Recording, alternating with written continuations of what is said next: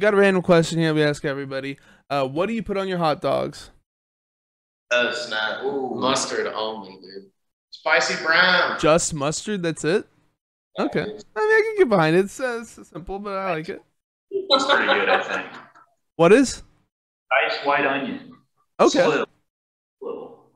I actually have a very specific answer to this question. I've sent it in the group chat. Peanut butter. I do Ew. peanut Give butter. me this. What's the matter with you, dude? I can't trust him with it. This guy's dangerous. Yeah. Welcome to episode 103 of the Cast That Ends Creation. I'm your host, Chris Deering. This is a show where I interview bands and public figures from the Mathcore adjacent communities. If you beautiful people in chat have any questions or comments, feel free to drop them and I'll try to read them aloud. If you'd like to sub for $5, you get access to some exclusive emotes as well as access to the interviews before they hit YouTube and other streaming services. You can also sub for free by attaching Amazon Prime account to your Twitch account. It's like taking $5 from Jeff Bezos' pocket and putting it into mine. If you're watching this on YouTube or listening to this in your car and have no idea what I'm talking about, the show is first shown live on Twitch. Join us every Sunday and Wednesday for the live cast at twitch.tv/thecasttatenscreation. With all that out of the way, let me introduce our guest today who dropped their debut album, It's a Drink, earlier this month. Welcome in, Rat Punch. How's it going, guys? What's up, man? What's up? Hey. So tell us who you are, what you do in the band. Who's going first? Go ahead. I'll go first. I'm Ryan. I do the art stuff for the band. Alrighty. Member. Yeah. Visual member. I'm Bishop. I play bass and do some vocals. I'm Seth. I do vocals and synth, loop stuff. And I'm Nick. I do all the guitar. I'm Dolph. I play drums. Alrighty. It's not too often that I see a band bringing on their visual artist. So why do you feel he's such an important part? Well, you go, I guess. Why are you crucial? I want someone else to praise you. Yeah. Warm me up. It's a newer thing, but we've just been working with Ryan a lot to do like the music videos and stuff. And we've been talking about doing a lot more visually integrated stuff after this album, after like working with them has been so easy. And he brought it up to us. So. Yeah, he's the mastermind. Like he just made a visualizer for us that we used at our last show. That was really cool. So Yeah, we got a projection going behind us now. we need Ooh, to fancy. Yeah.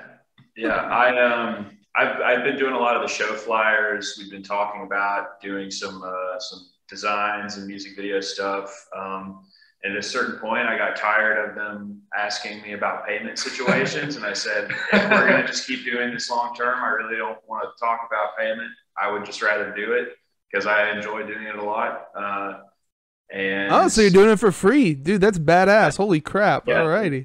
The trade-off was that they had to let me join the band. You had to be here.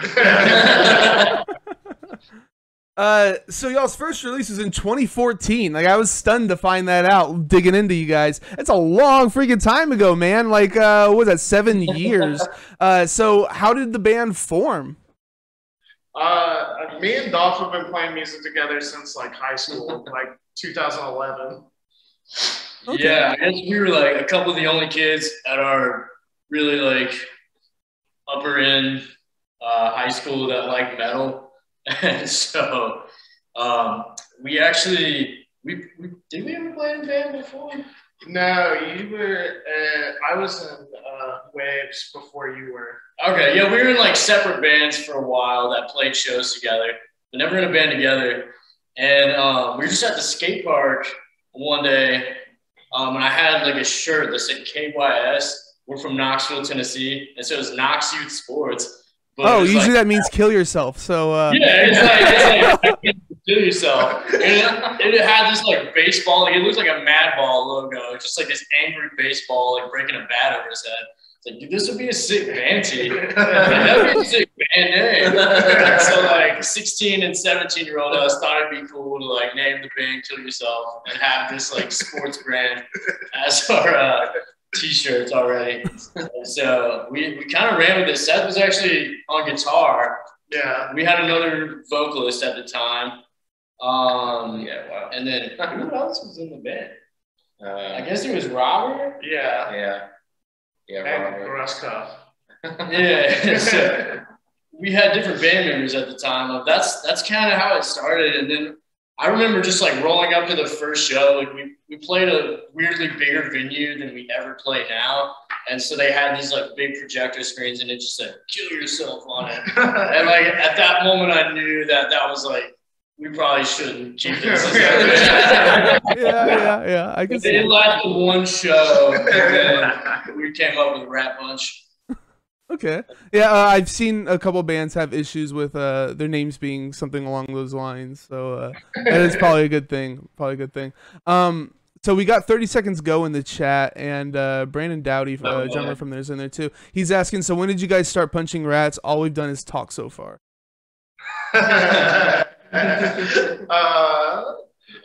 We changed the name in 2014. Yeah, it was kind of a turn. So like, I guess when it came to being in metal bands, it was like a lot of the people that I really like to hang out with and were responsible human beings were like not the best artists and musicians. And a lot of the people that were great artists and musicians were just like very either unreliable or just sketchy people in general. And so I came up with like a code name for people who call them rats. Yeah. I mean, I'd love to be in a band with this guy, but he's a rat, man. Okay. It was kind of birthed out of frustration of that, and we just thought it was like a cool combination of words. Yeah. It did start initially as a melee attack, but now it's a drink. Yeah.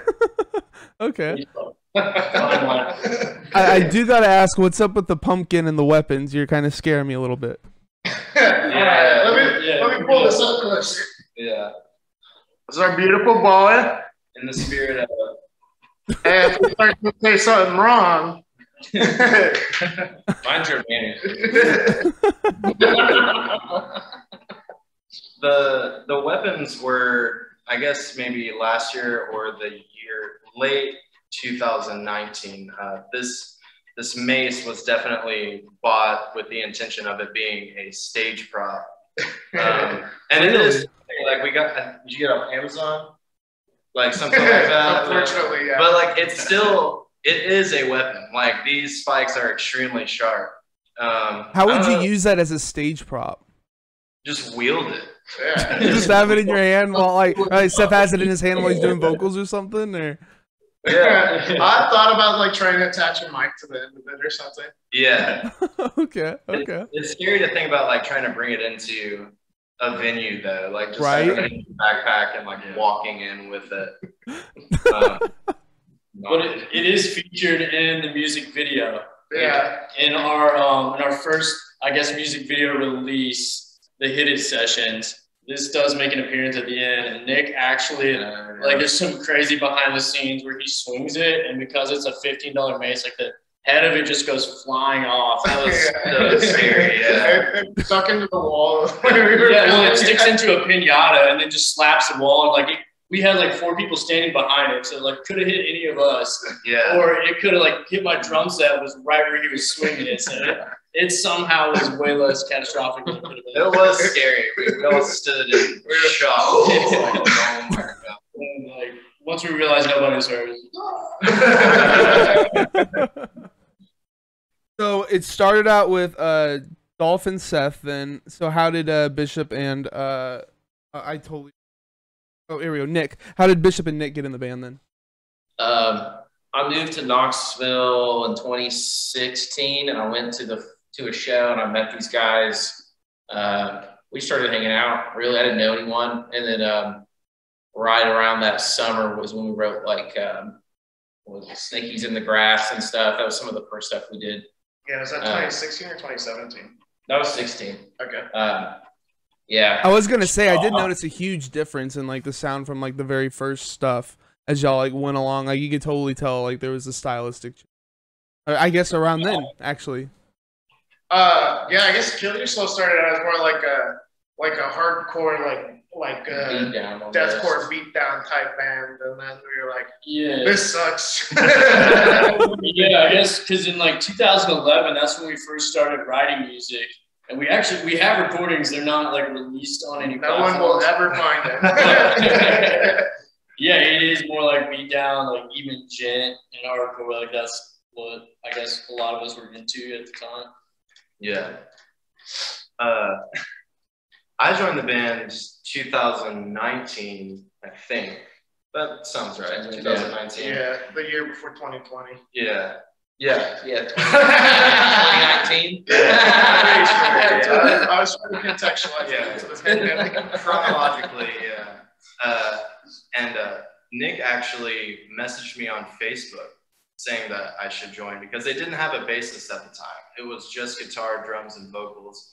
And Rat Punch was like one of my favorite like local bands. So before I was in the band, I was like screaming some of the lyrics like into Seth's face at their shows. And I went to their shows pretty often. I can't even remember. We were probably both drunk and it was like 2 in the morning and Nick was like, it's like, dude, you're at every show. He's like, I'll teach you the songs. So like for a while with some of the first songs, maybe even like a majority of them, Nick actually like hand tabbed them out on paper for me and we learned them together. And so that's how I learned a good bit of the songs on that first record. Was Nick was just like, dude, you can do it, I promise. Yeah, so if you can tune it, you can do it. Yeah. So that's how that happened. That's awesome. 30 seconds go in chat says, I have a question for the band. How did so many dime pieces all manage to find each other? Not sure what that means, but I guess it's an inside joke with you guys. Dime pieces? Just handsome guys. I don't know. I did watch one of their music videos today that has it features one of the vocalists of Arsonist Get All the Girls, and I commented, I love you.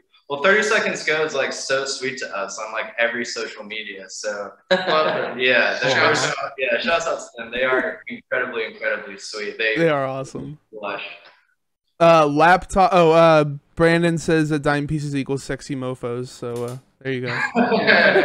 Laptop Gerbil in chat asking, who's your favorite fan? I guess this is someone that you guys.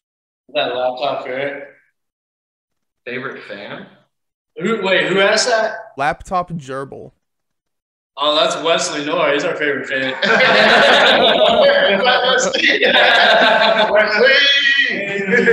It's the Noah roll. We'll play homeless. So you guys dropped a bunch of singles and like short EPs up until like I guess 2016 is when you guys just like stopped. So what happened? Why did y'all stop and then come back with your first album, with a 5-year gap? So before Nick was in the band, we had a different guitarist. His name was Robert. Shouts out Robert. He's still making music, but when we kind of like transitioned on to being more like grind oriented, I guess it just wasn't really his thing. But he was like recording us really a lot. So when I guess we mutually decided that it just wasn't the right fit anymore. And so then we didn't really have in-house recording dude, so it's hard to do demos and stuff. And then there was like job stuff that got in the way. And I guess that's why we just never put anything out for a while. But we were always playing shows. Yeah, we went to Illinois a few times. Yeah. That was cool. Yeah. Okay. We were still writing music the whole time too, but we just never got around to recording until I guess right when the pandemic hit, and it took a really long time to put out the album after that because of it. So decided not to do anything for 5 years, and then when the pandemic hit, you're just like, okay, it's time to record. To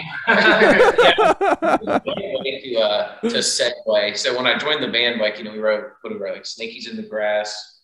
What else did we write? Thrash. We wrote Caffeinated, and we barely know the song titles that are on there. Yeah, it's changed so many times. and Black Metal. But this album's more like a compilation of kind of like taking that era to now and just kind of being like, this is it, and we can kind of move on. Direction wise. The first song is like the very first song. I guess Rat Dad is our shorthand for it. But that's the first song we wrote with like our current vision of like what Rat Punch should sound like. And that was like way back in 2014, and that made it onto this record. And then there's other songs that we wrote like a month before going into recording on it. It's funny. I think that first song is actually my favorite one out of all of them. Like it just hits you so hard. So I think it's a great direction to be going. Yeah, that's why we keep it around because it's a lot of fun. Yeah, it's our classic opener. Yeah. It's too long. Too slow. So, sounds like you guys have carved out a pretty nice spot with your sound. It's brutal but fun as well. It really sounds like I really like the odd like electronic pieces that are in there too.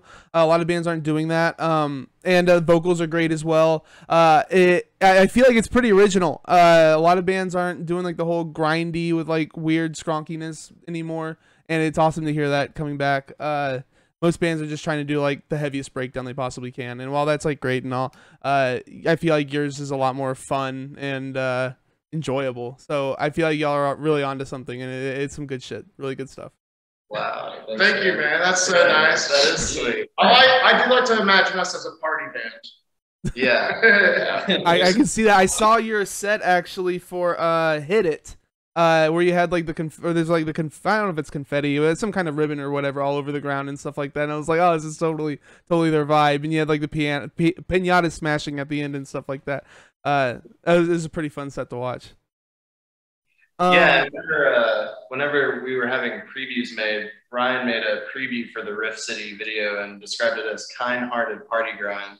And I thought that was really sweet because like sometimes people ask like for one example, my dad shared the first music video we put out for Nightmare Ants, and he's supportive, and like all my family is supportive, so that's very sweet of them. But there are other people who are like his age who were like, "What would you call this?" And I was like, "I don't know. Like, I guess grindcore." I feel like it's hard to just tell someone who's like maybe 50, like, "Oh, it's grindcore." And they're like, well, what is that? But I like kind-hearted party grind, so I think that will stick. At least in my heart, it will stick. That's one of the hard things with these bands. It's so hard to just like put one label on them. You know what I mean? So, yeah. I mean, you could call yourself all kinds of different stuff, like post-hardcore in some parts, just straight ahead like hardcore in other parts, and like it's like Pig Destroyer meeting like I don't know, Great Redneck Hope or something like that. Like. Pretty out there stuff. Yeah, it's almost like we've gone past genres, we've gone past subgenres, and now it's just like you just have to describe bands with adjectives. Like that's all you can do. So, what are your influences going into this? Your biggest influences? Who wants that first? Yeah. I could go first, I guess. Seth and I do listen to a lot of similar music. Old Daughters, of course. Great Redneck Hope is a good one. When I was growing up, and even still now, I love a lot of the like DeBello Records bands, 31G Records bands. Like anything that Justin Pearson has done is awesome. Like Sawtooth Grin. I really just like the bands that whoever could scream the highest, like the highest pitched scream. I thought that was like the coolest shit ever. Sawtooth Grin, that's pretty hard to beat. Hayworth was pretty insane too. Yeah, I didn't know about them until like Mathcore Index, but yeah, that one's hard to beat. But they're young, so they've got that on their side. But their scream is extremely high. So of course I love that. I guess like more on like the trad grind part. Agoraphobic Nosebleed has always been like a pretty big influence for me. And love Insect Warfare and like Despise You. And the Psyopus, I feel like everyone in our subgenre is like, yeah, we all love Psyopus. Yeah. And it's true because they're the best. Did you see that Silent Pendulum's going to be putting out some vinyl with them? Pretty insane stuff. Wait, who? Silent Pendulum Records is putting out some Psyopus vinyl. Oh, I didn't see that. How new is that? Yeah, it's pretty crazy, man. It just happened like, I think Monday is when he announced it, something like that. Okay, nice. Okay. Well, nice. And then like more noise rock influences. Gay Disco by Gorilla Toss. When I heard that album the first time, like blew my mind. Daughters too, obviously. There's this band from Las Vegas. They're really new, but they're called Spring Breeding. They put out a really awesome noise rock record. Shouts out. If they somehow hear this, Spring Breeding, message us. Yeah. What about you, Nick? What's up? I don't know. I'd say I'm more come from more of like a metal background. Like like I deliver for the mail, and I typically listen to like something from the Red Chord on my way home or something, you know. But yeah, Seth and Bishop are more into like the noise rock stuff. I really liked, whenever we did the record, I tried to listen to a ton of like Pig Destroyer and Daughters, and just to digest it, kind of, you know, have that kind of mindset. That's interesting because you're the guitar player. I mean, I would imagine you're writing like everything, right? It felt that way for a while, but it's now that we have like setups, like it doesn't really matter. Like, you know, maybe I can play guitar the best, but like they'll just be like, here's an idea, and like it's kind of a conduit situation. That's kind of how we, right? Yeah. Yeah, writing with us is really collaborative. Everyone puts in their own say, and the songs end up greater than the sum of their parts after that. But like one of us will bring like an idea to the table. A lot of the times it is Nick who does it, and then we just kind of like build up from there. Well, I've also got the access too, so I'm constantly, because I've got the little pre-pro setup, so I'm just constantly doing something. But that's pretty much how we do it. We just have like a song bank, and it's, you know, these songs sound good, these songs sounds like shit, whatever. But yeah, I mean, for this album, we just tried to get it out of the way. I wasn't really going too hard on influences. Yeah. Just practice.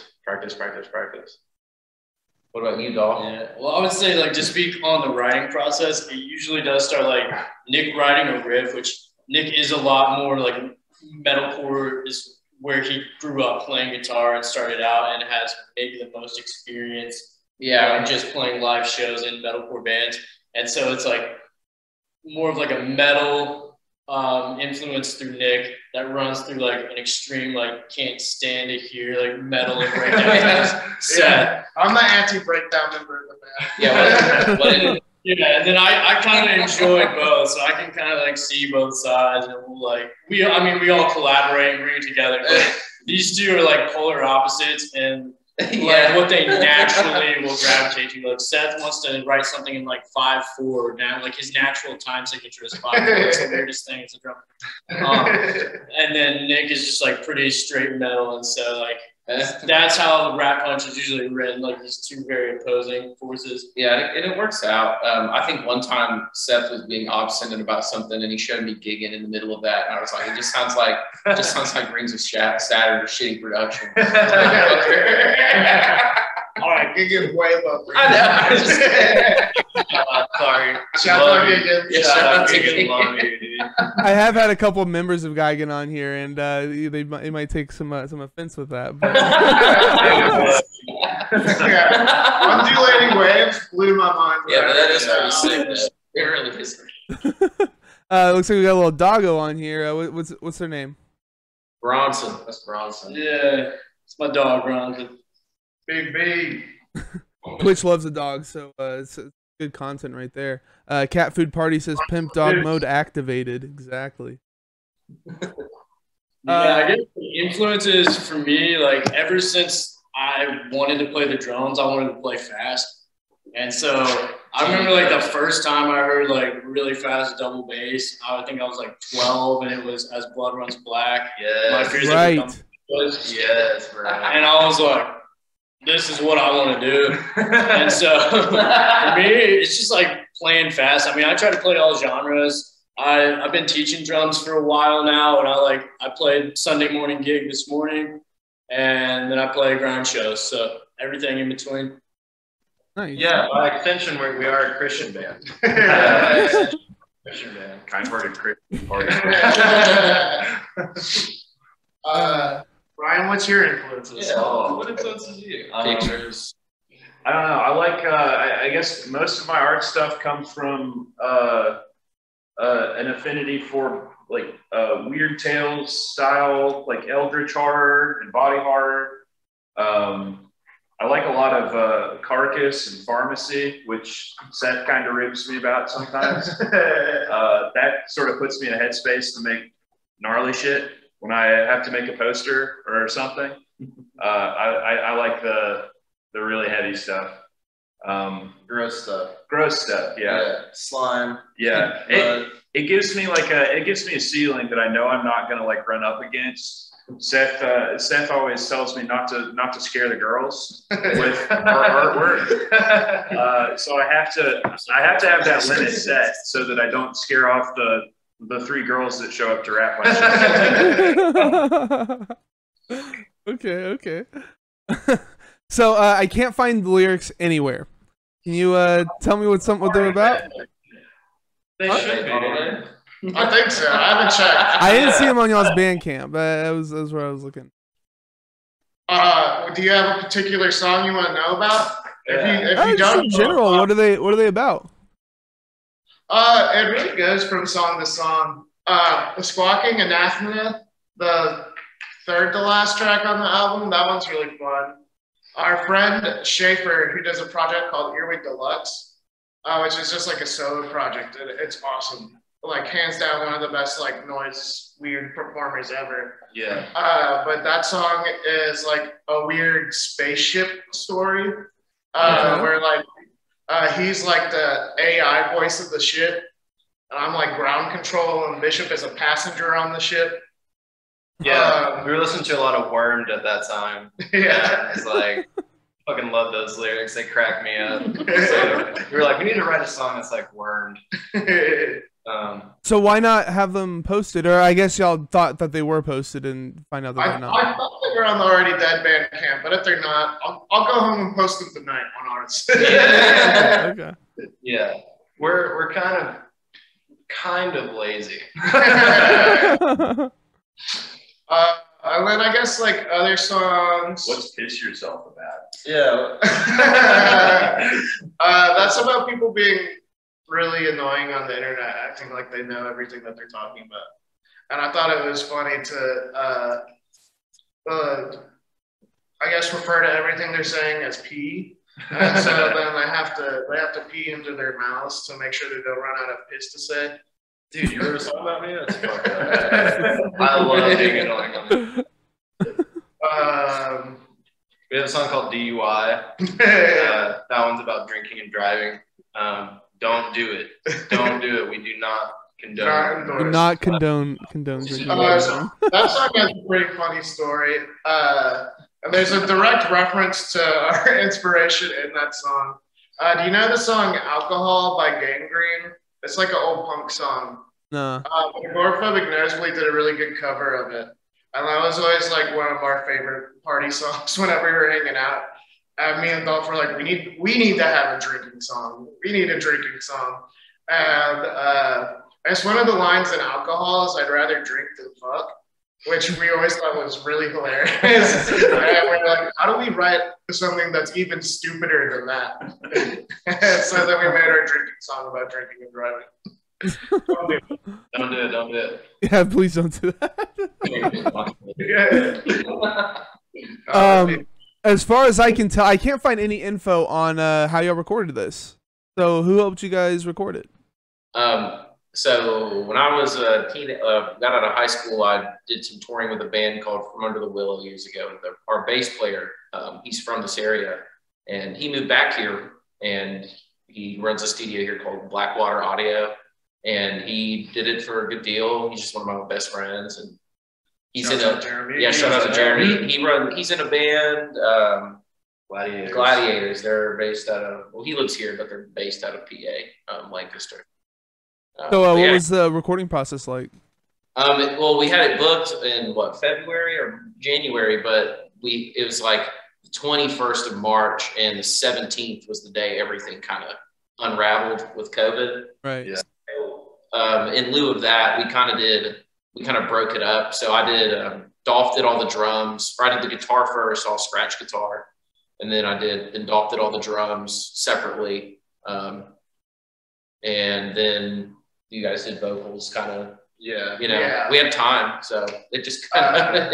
Yeah, it was a little weird with the onset of COVID being right when we were starting to record, because everyone was being super careful because no one knew what was going on, and so we did it very piecemeal. Like none of us were ever with Nick in the studio when he was recording the guitar parts, and Dolph did all the drums in one day.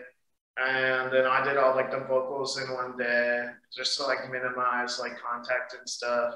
Yeah. And then the synth I did for my house. Just like, I think Meek was there Yeah, helping me do it. we just- That's the very last thing we did. Yeah, we just sent him the files and he just plugged them in where we had them timestamped.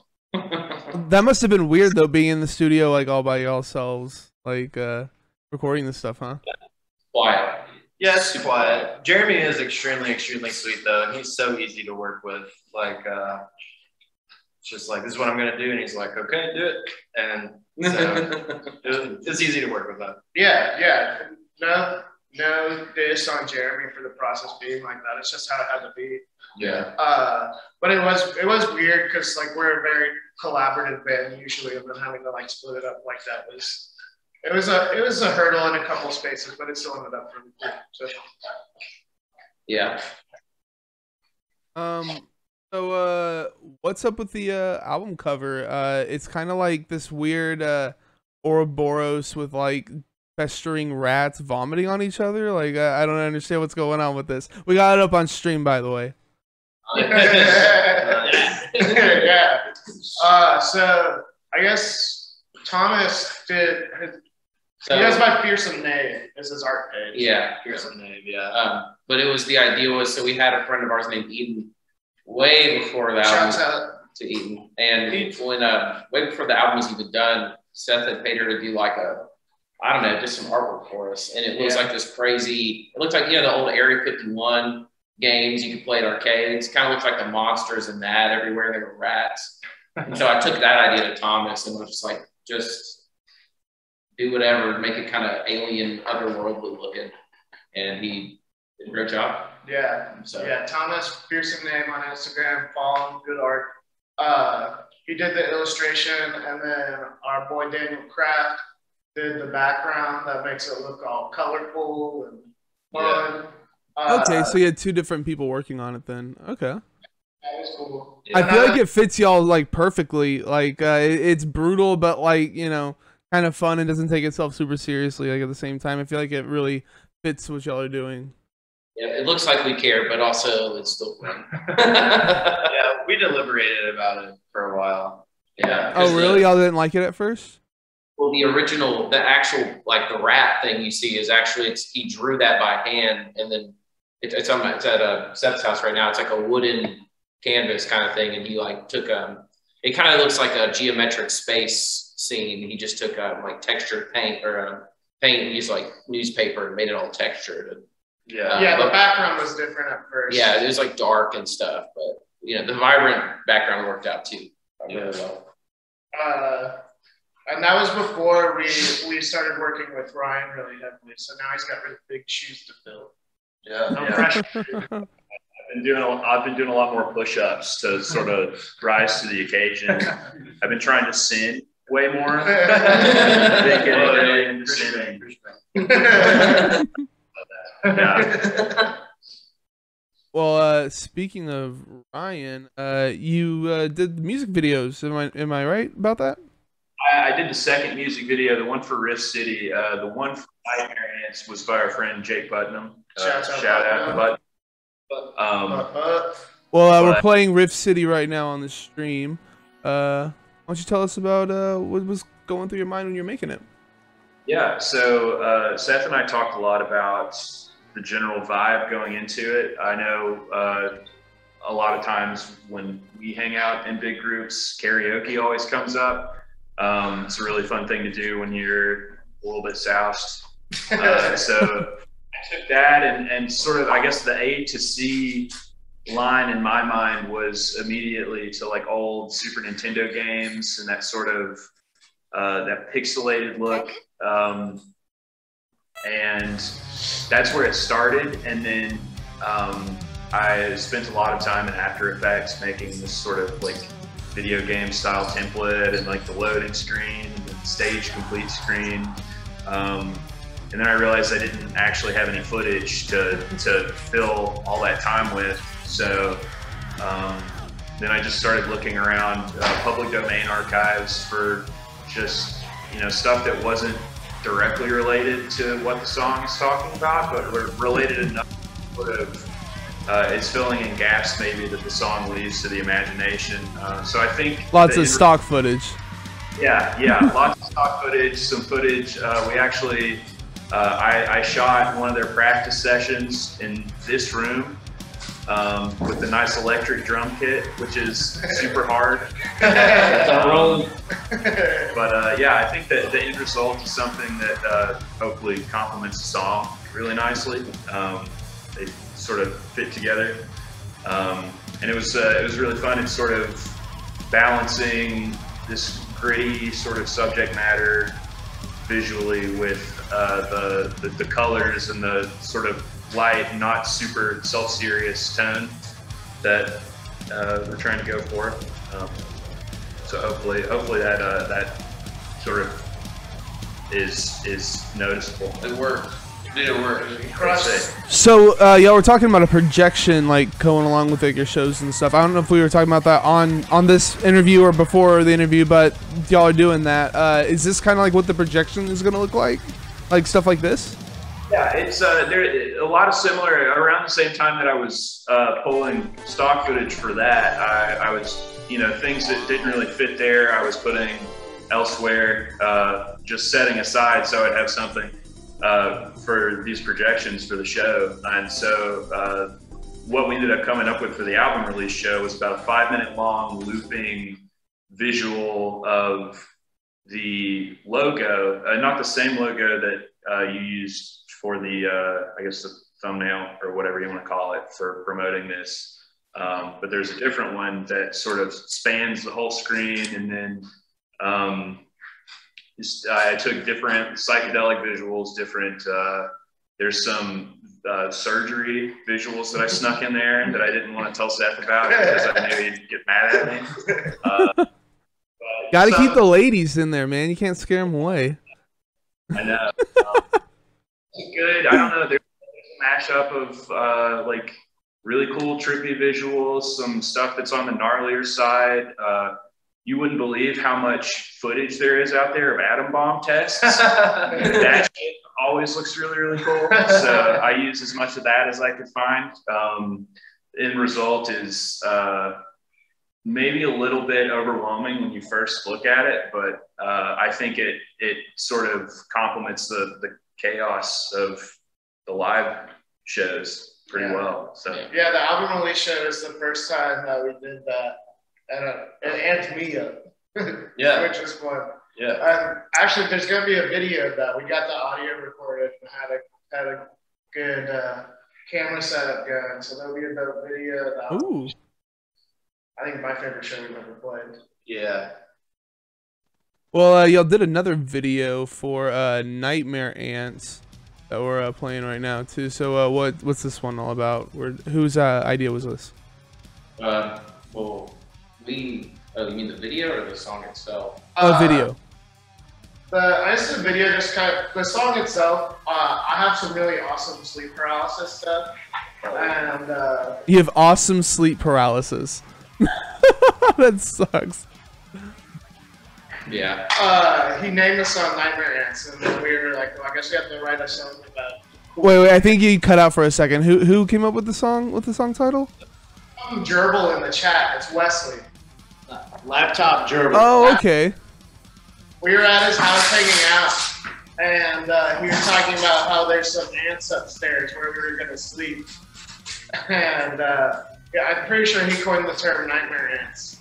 But we wrote the song about nightmares, and we were scrambling to get a video together for the song because like we were planning to release that one first, and we didn't have a video yet. And we hit up Papa. He's in school for video production and stuff at UT here, and so he threw something together for us real quick, and it ended up pretty cool.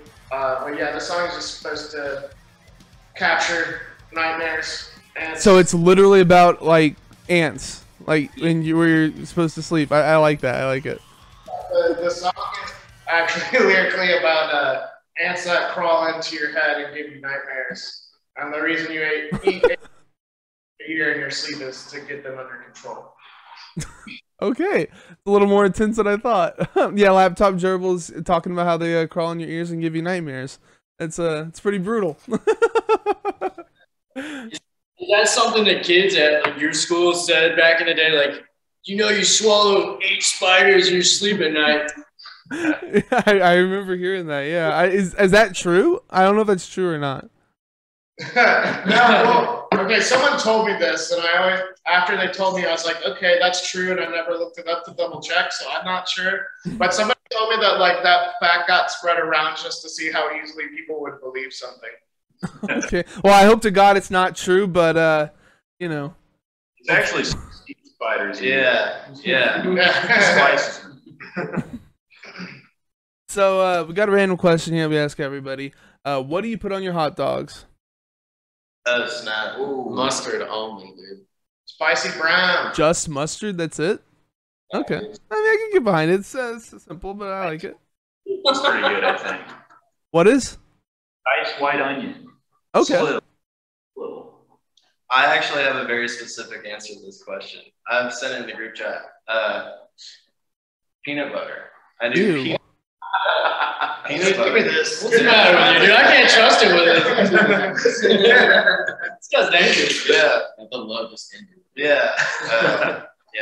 In the shit. Like I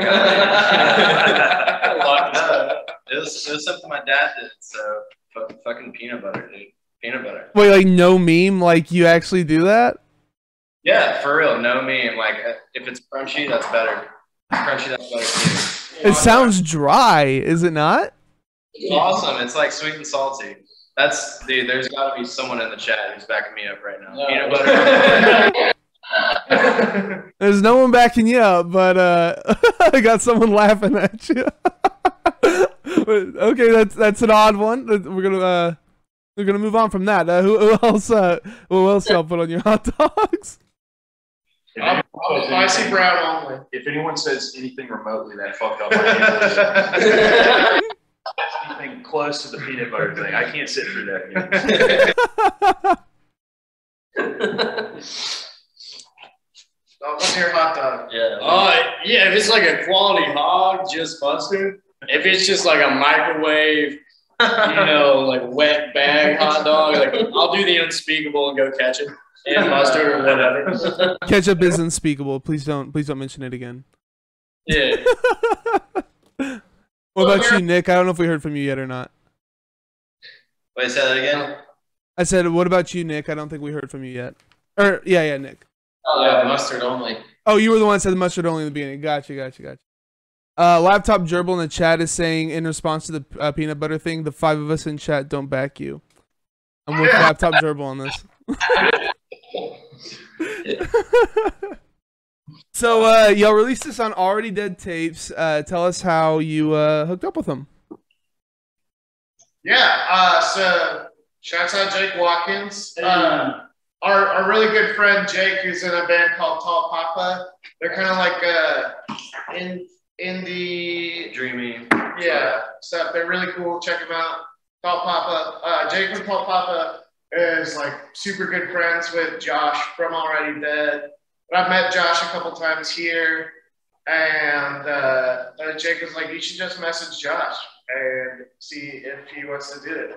And so then I did, and Josh from Already Dead hooked us up. He put it out, and did cassettes for us. It was really awesome having an actual physical release of something for music. That was a bucket list item for me. Nice. Y'all plan on doing like CDs and stuff? We haven't talked about putting the record on any other format yet. I mean, it would be awesome to do anything. CDs, vinyl, whatever. But at the same time, fronting the cost for it and stuff ourselves would be annoying. And so we'll see. We'll see what happens. Yeah. Not denying the possibility, but not confirming. So, what's next for you guys? You got any big plans happening? We got like a tour going on maybe or anything like that? Tour, not immediately. Maybe sometime next year we'll be able to get out for a few days. But are putting out new music soon. Oh, soon? You're putting out new music again? Really soon? Yeah, we're gonna put out a single and then a small EP. Oh, okay. It'll be 7 years until the next one. Yeah, I guess y'all were saying that these songs were like pretty old, so I imagine your sounds changed a decent amount. Yeah, we've just gotten better and more creative, and it was awesome to finally get this out here. And it's gonna be even more awesome when we can start like playing and focusing on the new music we've been writing. Most of our brains are fully developed now, so we can't be stopped. Yeah, we were talking about it earlier. Like, of course, love LP1, but stuff for LP2 is like it gives the first album a wedgie so bad, like pulls its underwear over its head. I really think so. Swirling, like, and we were talking about recording process earlier. I mean, we've been able to. I mean, Nick was saying before, he has sent us so much stuff. I mean, he really is a powerhouse. I have to give that to Nick for sure. There's a lot of material to work with, and we're even still just like coming up with ideas. But yeah, idea for a single. Yeah, yeah. Here within 2 to 3 weeks is what we're saying. We're gonna put out a single and then drop an EP a little bit after that. Yeah. Alrighty.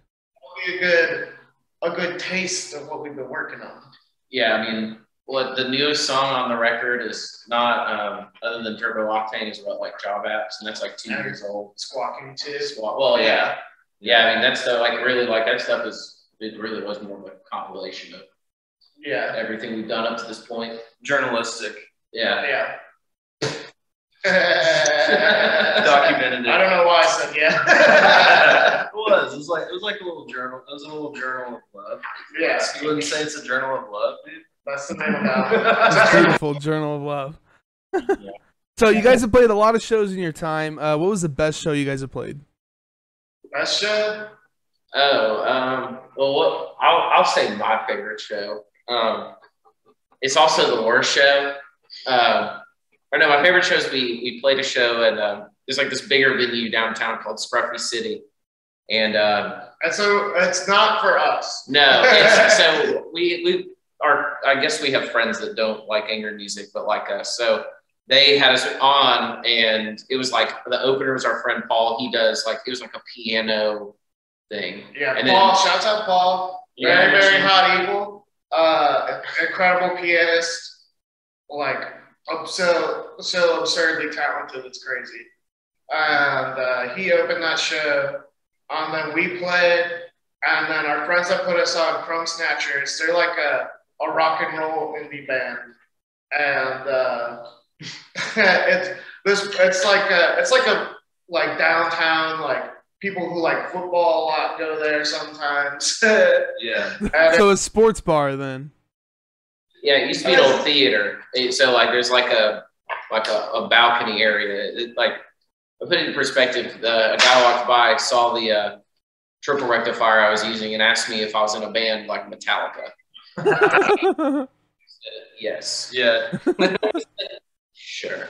It's right in the middle of downtown, so there is a diverse group of people who are there at any given moment, and not a lot of them are probably expecting like a grind. Yeah, the best part was Seth was on the floor, and get off the stage. From our perspective, we're about 6 feet off the ground, and you can see this crowd being afraid of Seth, and he's vomiting in between vomiting, like continuing to do vocals. Wait, like actually vomiting in the show? Jesus Christ. It was pretty awesome. Yeah, they didn't know what to do with Seth.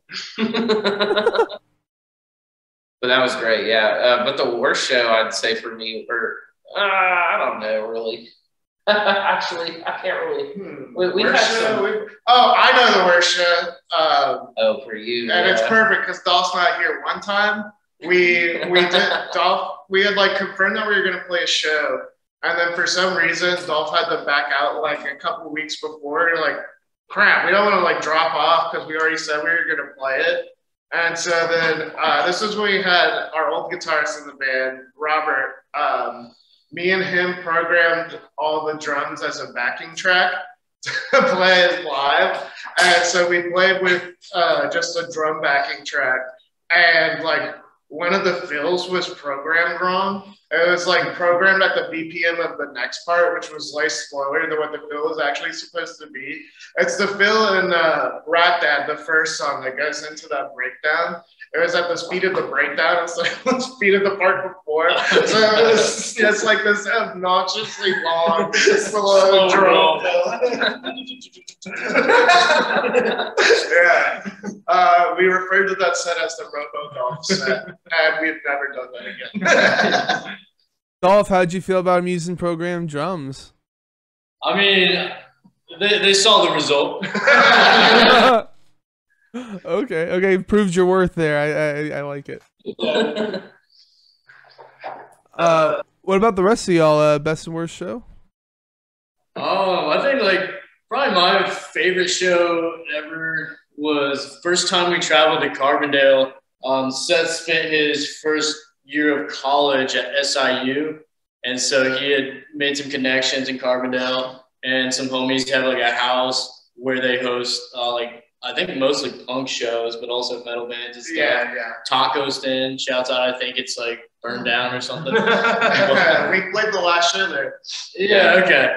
But the first show there, like, I don't know why. It was just so crazy. It was like a really dim basement, and it was small. It couldn't have been more than like 200 square feet with like a 7-foot ceiling with like AC. Like, you had to watch your head get through there. Yeah. But like, people were going so crazy for like every band. And it was, that was like the craziest energy of a show that I think we've ever played. And somebody like ended up breaking an entire like Jack Daniel's liquor bottle, and like they're still moshing on top of it. And some dude came up and he was like red with blood. He's like, "It's ketchup, man. It's ketchup." Like, crazy time, but it was some crazy energy. So that was probably an unmatched energy. And Album Release Show has to be up there for one of the best too. That show was awesome. Yeah. All the homies came out. Yeah. One of the weirdest show we ever played. We actually played. We were band. We were the band for the night for a Chainsaw Luchador wrestling death match. Wait, what? You had like chainsaws in the death match? It was a wrestling match, and it was billed as like a Chainsaw Luchador death match wrestling event. I have no idea what that means exactly. Like I get like wrestling and stuff, but explain it to me.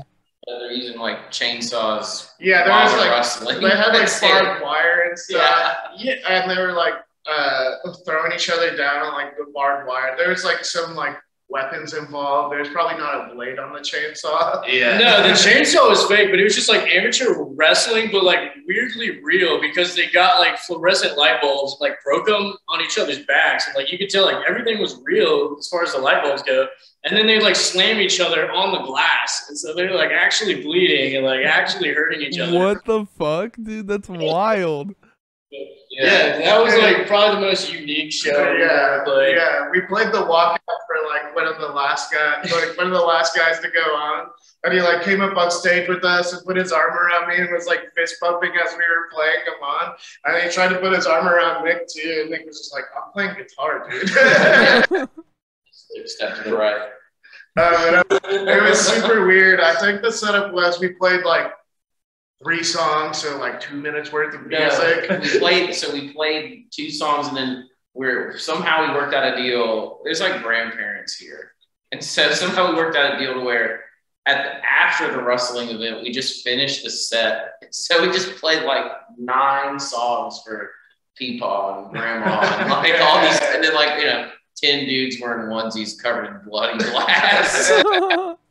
It was also one of the weirdest bars that has ever been open, I would say, in our city. It's called Bar Marley's. It's like a Bob Marley pun, but it's like some reggae themed, mostly outdoor bar where they would have like 1 penny beer nights. Yeah, they had penny PBR nights. So like basically like Jesus.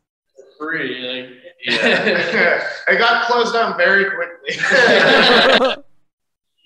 That's crazy. Was running it, I think, turned out to be kind of a unsavory fellow. Yeah. It was also like kind of gross and dingy. Yeah. And playing the wrestling match was hilarious. Yeah. Dude, that is wild. Holy crap. Yeah. I played I'm sorry. No, you're good. You're good. I'm sorry. I played bass in an old band with some friends. It was called Grog, and we played a show at Bar Marley too. And they are right. Like everything they're saying is completely true. Like that bar was so fucking odd.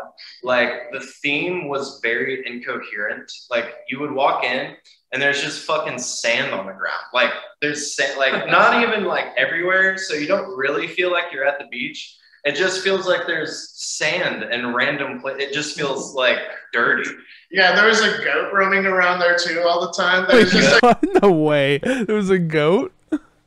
Or just in one corner if you wanted to play. Like, I guess if you wanted to go there and just fucking ignore everybody and drink like 5 PBRs for a nickel, you could. It really was the strangest bar. And it was like, I guess it's safe, I guess. That was probably the weirdest show. Best show, I think, probably was the album release. That was really good. We played with Calistar Boys right before that, and yeah, that was also really fun. That was at Pilot Light, which is where we will play. Yeah, see you on the 11th. See you on the Hell 11th. yeah. Hell yeah. I'm really looking forward to it. Yeah. Yeah, that show with Dowboys must have been pretty insane, huh? Yeah, they were so good. Obviously we played last just for the local closer, but it was hard to follow them. Yeah. I could imagine. Yeah, we've been trying to. I've been trying to start this collection of photos of whenever we see a band that's really, really heavy. We've been trying to get at least one picture of me just making a scared face at each of the shows, because I think that there's like a sliding scale of like how heavy a band is. Like your band applies to this too. Like Sound Ends Creation definitely applies to this, where it's like it's so heavy that like you can't headbang anymore, and you just kind of have to stand in shock and maybe be still and be like. You have to try and be still so that the music doesn't see you and like bite you. That was kind of how it was like. That was another really good one too. Yeah, Yeah, that was a the good show. trees was sick. Yeah. Shouts out. Yeah. So you guys have tape, stickers, and shirts over at ratpunch.bandcamp.com. Oh, I did want to shout out real quick. Seth and Bishop, you guys do a radio show, Funeral Directory. You want to tell us a little bit about it? It's at the college radio station, WUTK, 90.3 here on the radio. But it's like the longest running specialty show on that radio station. It's been running for like over a decade now, like well over that. I inherited the show from Laura, who's in a black metal band called Femme Nazgul now. Shouts out to Laura. And so it's just like, where else in Tennessee are you going to hear extreme metal on FM radio? So Nowhere. Yeah. And so I've been doing that show for a while, and Bishop started doing it with me because we both spend way too much of our time listening and trying to find the craziest newest music. And we've been trying to like just bring on people whenever we can, just to share whatever audience we have with anyone. And I think I joined doing it. I can't remember. Maybe it was nearly 3 years ago now. It's definitely been well into 2 years. Dang, so y'all been doing it for a while then. Yeah, I've been doing it for probably close to 6. Yeah. Jeez, okay. I thought this was like a thing like you were doing like in college or something like that. I didn't realize this was like a whole thing for you. That's cool. Seth graduated, I never went. I think the only reason I even got to do it is Seth made one post. It's like, and I feel like I've never seen him do it since, but he made one post like years ago and was like, you have any suggestions for what I play on the radio tonight? And I was like, Sawtooth Grin. He was like, dude, come do the show. And like after that, we've done the show a bunch, and it is really easy. Seth and I, we like to butt heads, but it's all in love and friendship. But sometimes I'm like, yo, new Dance Gavin Dance, bro. It's fucking heavy. New Bring Me the Horizon. Like, Bring Me the Horizon. It's kind of fucking heavy. And he's like, please shut up. Yeah, the show has like a long settled flaw way before I was doing it. And like before I started doing it, it was mostly just like a black metal show, you know, like Laura was just playing like all the most obscure black metal I'd never heard of before. And so I try to respect her vision of the show, you know. Hell no. Bishop likes to mix it up. Just want to shout out to MF Spittin for subbing with Prime. You are awesome. Cat Food Party says, ask them about the show before the funeral directory and how much they hate it. Shouts out Ben. Shout out Ben, Cat Food Party, Gazella Records, follow them all. Ben does the Indie Aisle, which is the specialty show right before the funeral directory. And that show's been going on for a super long time too. And Ben also listens to a ton of music. I know he works with a lot of like show production. So I think he's probably working Big Ears, which is like a huge festival that happens here every year. And he plays such interesting stuff. It's really just the Bindi Aisle, because it's just whatever he's been listening to at that time, which is always super good. And we will do the show together. There's not like a concrete host for that show at the moment, but that's his show, and it's really, really cool, and it's obscure and odd, and he plays like metal music too, all sorts of stuff. It's really like an eccentric grab bag of stuff that happens right before the funeral directory on Mondays. Yeah, I'll start at 8. So if on Monday nights, if you're ever bored and need someone to play music for you, tune in online. Yeah. Check out the Indie Aisle on the funeral directory. Right, and I'll put a link to that in the description. So what was the last thing that you guys listened to? Like literally the last thing. Here, I can check. Yeah, we could tell you. I got you. Okay, so I had a caffeine day. I was blessed by caffeine. I went for a few days without caffeine, and then I get up super early for work. And if I go a few days and then I drink like a Bang, shout out Bang, give us an endorsement. Energy drink, dude, fucking endorse us. Cover my kidney stones. I was able to listen to a bunch of stuff today, but the very last thing that I listened to was the new Every Time I Die. And yeah, that shit's good. I'll say this now. Maybe I might be. I don't know if I'm the most emotional. I think maybe I cry easily. I love to cry. Spit it out. He's always crying. I was listening to the new Every Time I Die made me cry when I was driving. It's so good. Really? Okay, I haven't listened to it yet. I wasn't like expecting a lot, but I guess it's good then. The Stress Rehearsal. I don't know what Jordan Buckley's right hand's been doing the last couple of years, but it's pretty quick. Like it's quick as shit. I literally think it might be perfect. I only made like 3/4 of the way through, but I straight up let a fucking tear out listening to it when I was on my way here. And I had to tell everybody, I was like, dude, I just cried every time I die on the way here. Oh, that's awesome. The thing that I was listening to is the new Chop, Chop, Chop, Chop, Chop, Chop. It's 7 times. It's one more. One more, Chop. The new Chop, Chop, Chop was really good. It came out recently. I was listening to that. Yeah, they're crazy. Chop, I Chop. just saw a post today about that. I do need to look into it. It's cool. It's in the like cybergrind wave that's been happening. Mm-hmm. I want to make sure we're good on. This is an old computer. Make sure we're good on. Yeah, it's not too bad. You just need to get a quick close up of your face. Yeah. What about you, Nick? What was the last thing you listened to? Honestly, that Replicant record, Malignant Reality. Have you checked out Replicant yet? No, I haven't heard of him. It's ignorant how heavy it is. That's pretty ballsy. It's perfect. Yeah, it's perfect. Like it makes me want to like get a surgery for what did that guy on Toilet of Hell say? The Toilet of Hell review was great. He was like, tell me that a single brain cell was used when the guy drug his knuckles into the studio to write that riff. Like it's just like that riff's got a forehead. That was great, but it's stupid. Like not a single bend on the record, just straight up death metal. It's great. Yeah, it's real zany, dissonant death metal. Yo, hit us up, Replicant, bro. Holy yeah. Also, shouts out Replicant. Message us whenever you're ready. Whenever you're ready. And Dolph?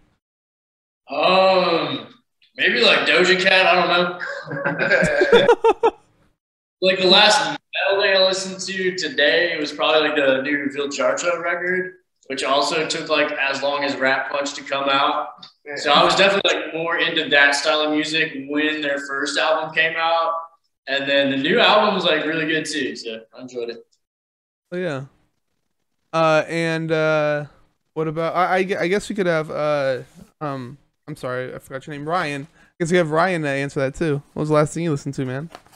I've been on kind of a nostalgia kick lately. So the last thing I listened to was The New Rain by Born of Osiris. Before the interview started, we were talking about all the synth stuff on that album. It's really, really fun and just doesn't feel like it should fit, but it does fit. It's like Europe style synth. Like it's so goofy, but that keyboard solo on Abstract Art kind of goes.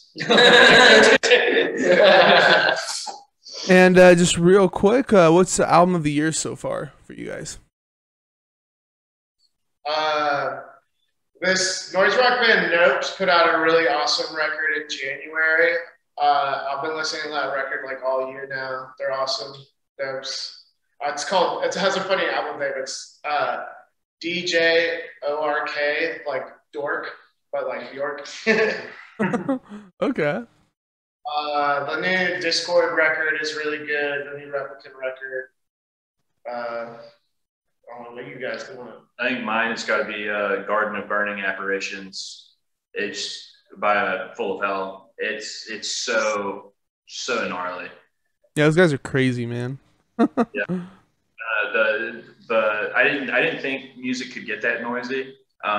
Like the first time I listened to it, I legitimately got a little bit scared, which is now a new barometer for good music for me. Is how if it scares me as much as that record did the first time I heard it, then we're in for something good.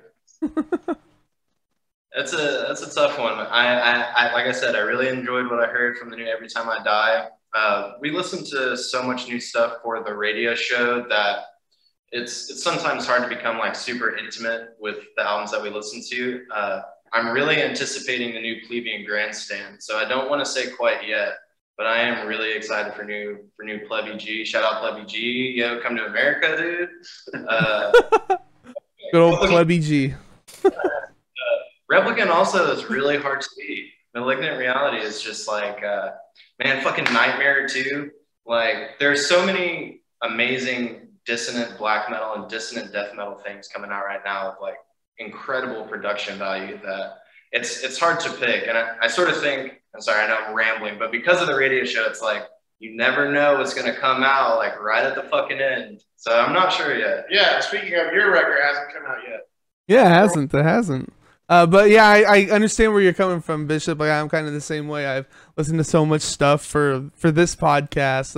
Yeah, it's kind of hard to be super intimate with stuff.